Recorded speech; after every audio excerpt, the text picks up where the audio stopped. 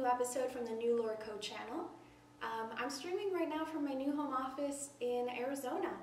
So for anybody who hasn't been paying attention on my social media, I actually moved out here last month in January. I've been dating my boyfriend long distance for about 1.5 years, and so it was time to move in together and see if we like each other 24/7. And he had this beautiful house in Arizona already, and I can work from anywhere. I can run this business from anywhere, and so it just made sense. And so here I am.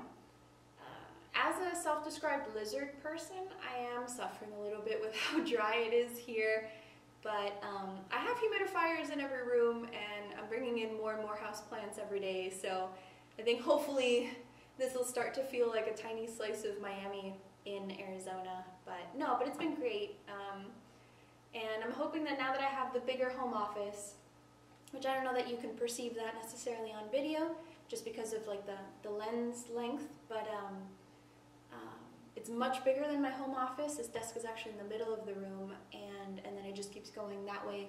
So for me, it's an enormous upgrade. We can actually have like surfaces to photograph and film proper video more often. And so I'm hoping that this new year brings a lot more YouTube videos, just a lot more stuff. Like I have room to work and do more things that I was limited on in Miami.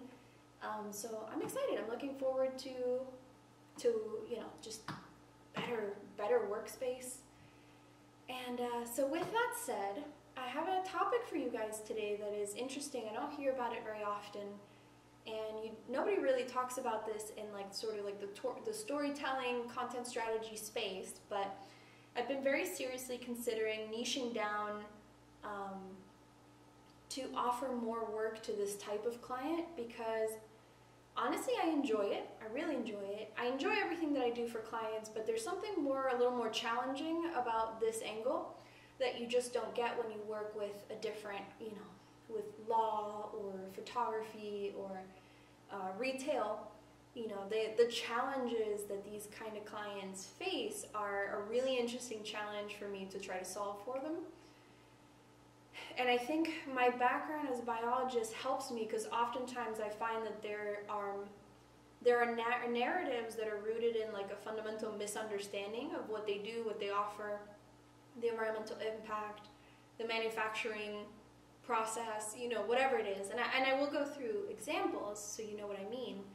But as a biologist who reads basically nothing but nonfiction, with the exception of some Tolkien and stuff, I feel like I know quite a bit about a lot of industries and sort of what the truths are and what the misconceptions are.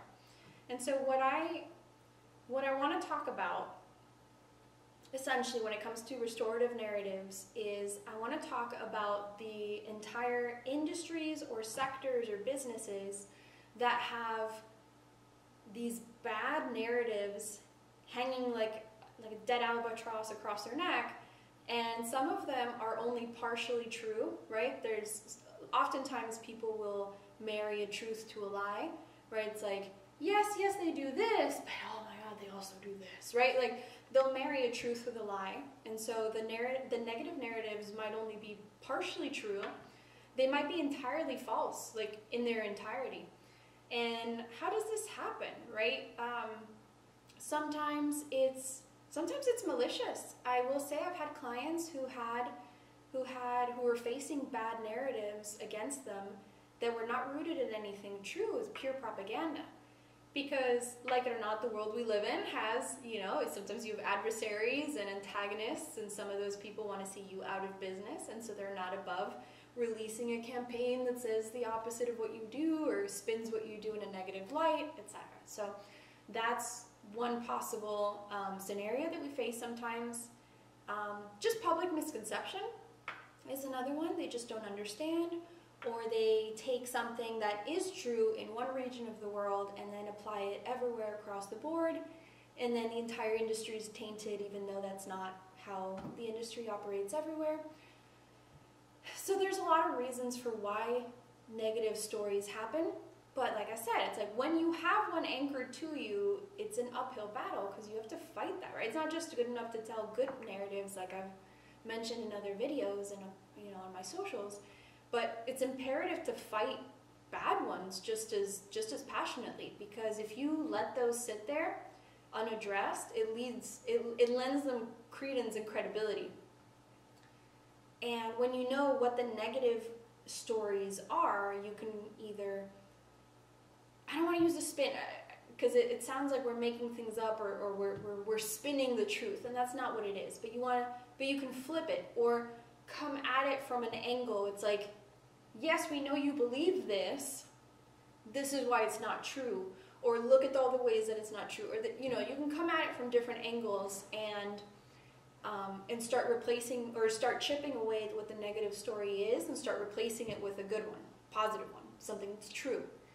And so with these industries, oftentimes it's like they do good work and they're capable of operating well and responsibly and sustainably, but they have this uphill battle with with PR, with reputation and a narrative. And so how do we solve this, right? And so just to give you some examples of like who we're talking about, this is going to be incredibly unfair, and I hope all my ex-colleagues forgive me, but in a past life, I used to do the marketing for one of our big clients was a life insurance agency, and I think it would be fair to say that maybe not all, let's be generous, most of the negative perceptions around life insurance and life insurance businesses is probably well-founded. There's a reason that's a trope, and it's probably true for a lot of people. There were excellent people selling life insurance, don't get me wrong, but there's a lot of really awful ones as well. And so that's an industry where I would never get involved with a life insurance agency or company again, because I'm not sure that they have a restorative narrative. I don't think that there's any way that we can flip unless I saw very, very concrete proof that how they are operating exceeds and excels way past like what the industry average seems to be, and that they've got policies in place to curb sort of like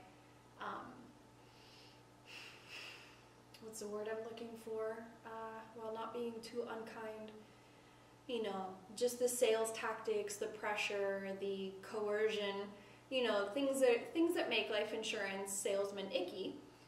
If I really saw that this industry or this one client was really operating very differently, then I would consider helping them. But as it stands, like for example, that's a client that I probably would not help spin anything, right? There's no spinning.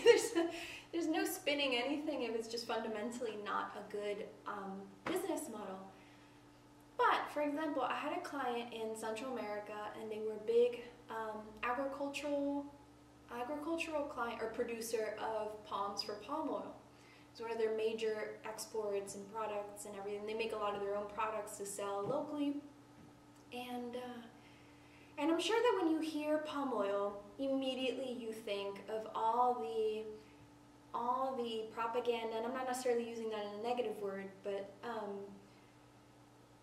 all the propaganda you've ever heard about, like the orangutans, right? You're like, oh, the orangutans of Borneo, I think it is. Bad Bible. I was never a primatologist, so you'll have to forgive me. But right, it's all the poor orangutans. The deforestation is decimating the creatures. This is unsustainable agriculture, and you would be right.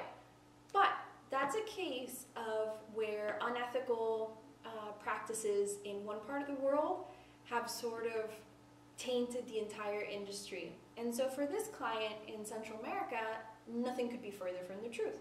Like, they had their land, and something that most people don't know is that palm oil actually has the smallest square footage of any of the oils, right? Smaller than canola, smaller than olive, and so it's the most efficient oil per square mile that you can grow, or square meter that you can grow, period.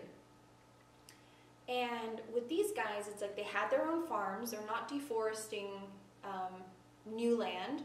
they had these extensive reforestation programs, like in areas that they don't own or operate or grow in. And their farms are, sustainably sort of tended to and maintained, and they have a ton of wildlife that calls their plantations home for most of the year. And so they had obviously bad narratives to fight against, and with them it was interesting because it's like they're not really, like I said, it's like they're not really rooted in truth. And so for this client,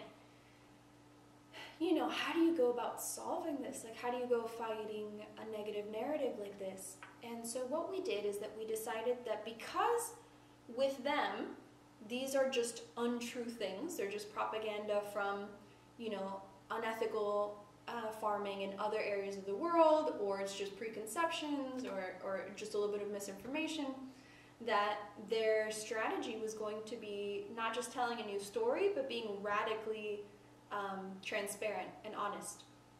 And so that meant that for them, we actually set up channels on their website where they have 24/7 feeds of the plantation. You can actually log on at any time and essentially take a virtual tour through their plantations and see the little animals and see all the birds that call this plantation home and see all the little mammals scurrying around underfoot under the canopy.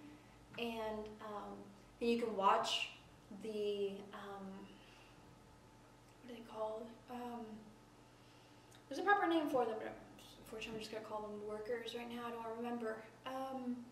And you can watch like the harvesting and how they go around like watering, and so it's like, it was radical transparency. And then, you could, what else? I think they had access to a major river through their land, and so same thing, they were going to make all these like, all these parts of their process available on their website, not just the standard routine sort of obligations that maybe the government makes you do, of like water testing and soil testing, but they were going to go above and beyond.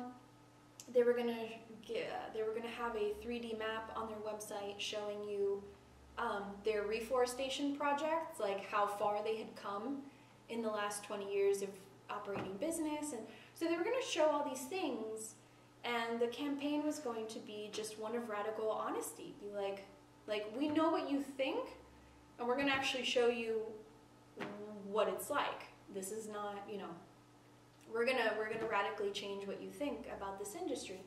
And it wasn't so much, I mean, obviously it was interesting for the public to have a different perception of this brand, but it was also important for their their buyers, right? Because they sold wholesale to other brands that also use palm oil to make things and products and creams and whatever.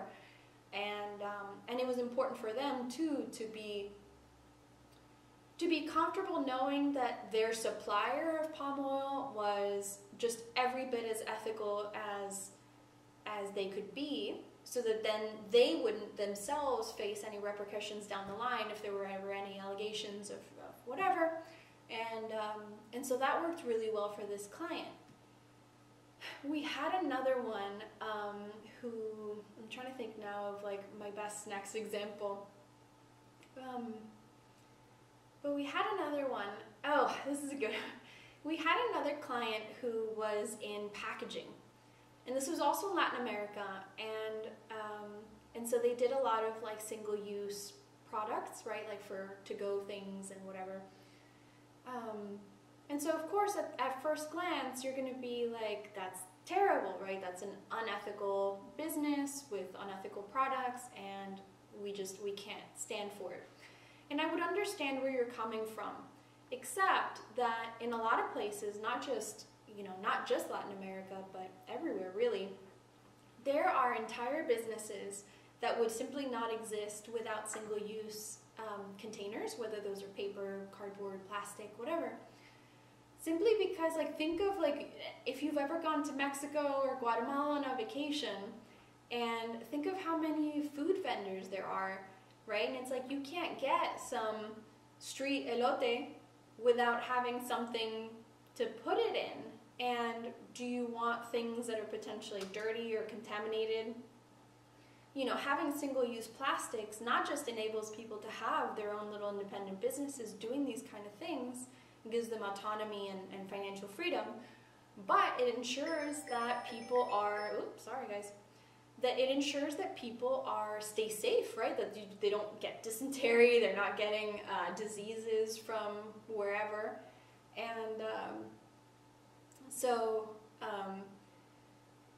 And so we were there to help them, and it's like, you know, of course they're telling us, like, of course we want to go sustainable, and of course we want to replace everything with cheap renewable resources or whatever, but a lot of these are expensive still. But they were exploring all sorts of alternatives. They were looking into sugarcane waste, like all the fibrous leftover waste, because that could be interesting. But then that brings in, see, so that sounds very sustainable. Well, they go, well, that's excellent. Because if you're producing a lot of sugarcane, you've got a lot of like the fiber left over, you can turn that into paper cups and cardboard containers and everything. But a lot of the farmers in these places use those sugarcane waste as energy, right? They'll burn that for energy. And so when you take that out of the cycle, now those farmers need to use a different energy source to power whatever it is that they need. And so these things are not as clean as or not as simple, I mean. They're not as simple as we would like them to be. It's not just, if you do the A plus B, you get clean energy, or you get clean resources. Life is so much more a web, and so that's why it pays to pay attention sometimes to, like, don't just buy everything you hear. There's usually a lot more to, like, the process, and there's a reason why people aren't switching over yet. But anyway, but that was one alternative. They were looking into avocado pits, because those are all pure waste, and really nobody's doing anything with, like, the pit. But it's like, well, if you grind them up, you end up with like a type of, I don't know if fiber is the right word, but a type of material where you can essentially make almost like a plastic-like substance. But again, it's pricey. You know, so there's all these alternatives, but some of them are going to take time to develop. And the truth is that, like, unless you have something that is as good or better than an existing product, and either the same price or cheaper, people are not going to switch, and it induces hardship to force them to. And so for this company, it's like we were never going to be able to counter all the negative perception of single-use containers at all, or packaging, but we could bring some light to it, that it's not evil. Right? There is a purpose, and it's like, if you, for example, outlawed single-use containers tomorrow, you would decimate what they call the informal economy of all these people who have independent little food stands, or make food out of their home kitchen and sell it to friends and neighbors and stuff. Like, you would decimate that and then potentially create like a health hazard. And so these things, they will happen. At some point, human innovation is going to get us there where we can replace these things completely, or replace them with a material that is cheap, accessible, renewable, clean to produce, easy to recycle, you know, whatever that ends up being. But for the meantime, it's like there's a time and a place for these products. And so what I like about these type of clients is that it's such a puzzle to try to figure out, okay, what the negative stories are, obviously, what the positive stories are, how do you tackle, what do you have to do to tackle. Sometimes it's using a good narrative effectively, but sometimes it's also adding, not just, like, adding actions, right? Because if your character, your brand is your values in action, right? It's like, what actions will highlight what is true about who you are, your values, what you want to stand for, and then which ones won't. Another easy one, a slightly easier client that we had was a bank, and as I'm sure that you would agree, most people aren't very fond of their banks, right? There's sort of an inherent dislike of your bank because everybody feels like they're getting cheated out of money, like these people are going to make money by just taking yours. There's a whole thing, right? There, an unpopular attitude around banks, and and with them, it's like I sat down with the CEO, and he like genuinely loves his people. He loves his country. He loves his countrymen. He loves the local artisanal products that his people can produce. Like, he has an incredible amount of love for his country and his people, and that wasn't fake. Nothing about that was fake. But it's like, you've been communicating from a place of, what would be the term? It was from a place of like pretension, because they were the #1 bank in this area. And so it's like, nobody wants to hear how you're the #1 bank, #1 bank, right? Like that, it was pretentious, it was tone deaf, and it just wasn't, it didn't align with who this man was and how he wanted to run this bank. And so we switched the communication completely. We went in a much more ally type direction. And then we aligned the foundations, because the bank has foundations, and it's the same problem. People assume that because you're a bank and you have a foundation, that it's just a tax write-off, right? So you're already fighting sort of a negative perception, even when you are literally doing good. But that's not, but that's to be expected. And so then we align the actions of the bank so that who they were serving, how they were going about it, how they were talking about it, was all way more rooted in like the CEO's like genuine love for people and genuine interest in people.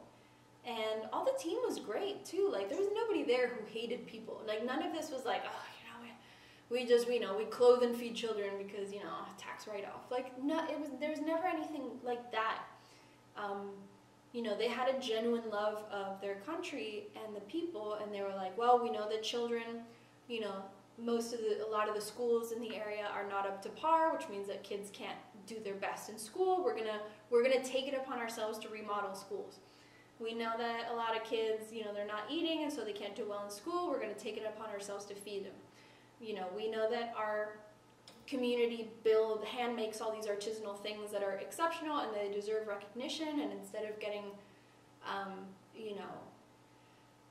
outcompeted by Chinese replicas, we're going to invest in these markets and add exposure and create fairs and bring awareness and promote them and do all these things to try to build up your local economy, because same thing, if you don't build up your local economy, who's banking with you? So obviously, as a business, all these things have to help you somehow, but so many of them were also selfless. But in a way that, like, if we all get better, right, if we're all in a better place, then everyone does better, not just us as a bank, but like you, because you're flourishing financially and you can actually afford to open a bank account. Or your kids are flourishing in school and they might actually have a chance to go to the university and then also have prosperous careers, right? So with them, we aligned everything that they do, and it's gone way better for them. They've had a way more positive response now from audiences about who they are than back when they were trying to be just pretentious, like, oh, we're #1, bank with us because we're #1. And so those are 3 examples of how we tackle businesses that need restorative narratives. And so that's what I'm thinking. I'd like to know your thoughts in the comments, because I've been considering taking New Lore in a direction where we niche down into more of those types of industries, especially if they're like science adjacent, like, in pharmacology, agriculture, that kind of thing, because I'm well versed, energy, because I'm well versed in those things as a biologist, and I think it's really interesting. I really like learning about how much misconception there is about a lot of industries and sectors, and I think some of them would be so easy perhaps is a generous term, but I can see a way to tackle some of these narratives, and it's not going to be immediate, it's not going to be overnight. It might take 6 months to a year to build like a proper campaign to roll out and to start changing hearts and minds. But I think for so many of them it's possible, but they don't, because they assume that if you just mention the good over and over and over, that's going to be enough, or they don't even know that some of these negative perceptions exist. This sometimes comes out just like in interviewing people. You get a sense of like, you didn't know how people felt, where they're like, yeah, we used to love this company, but they feel outdated or old, or we didn't even know they were still around, or, you know, whatever. Like, negative stories come out sometimes, and you're like, oh, that's an opportunity to tackle that. And so anyway, so I hope you've learned something. I don't want to ramble on too much longer, but so that's sort of a peek into what restorative narratives are, how we have solved these for some clients in the past, and I would just like to know what you think, because I never want this to sound like spin. Like, we're not in PR. We're not here to make something that is shitty seem not shitty, right? We're here to find latent stories that are true and build them up if they're positive, and then tackle the negative ones in a genuine way. Because like I say ad nauseum, it's like you must live your story, and it must be true and livable. And so what I don't want to take is a client who is not actually the things that they say they are, and try to fabricate that in the public eye, because that's not what I do, that's not what I want to do, and I don't think, you know, a crappy company deserves that. But there are a lot of companies that do well. They meet a need in this world, and they are played down by negative stories, and I think we can turn them around. So that said, yeah, any thoughts or comments, leave them in the comments. If I've earned a follow, I would love for you to subscribe to the channel. Follow us on Instagram, LinkedIn, Threads. I think we're everywhere under New Lore Co. And that's it. I will see you next time. Thank you so much.